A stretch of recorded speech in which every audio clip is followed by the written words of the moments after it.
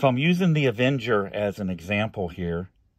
The pressure gauges are kind of out in the open and could get damaged if you're not careful. The most common damage, of course, would be to break the crystal on there. So what can we do about that? Well, I've got these. I got them off of eBay. They were like $10. They make them for other rifles. Actually, these gauges are kind of a standard size, so it would not be too difficult to use these on other rifles.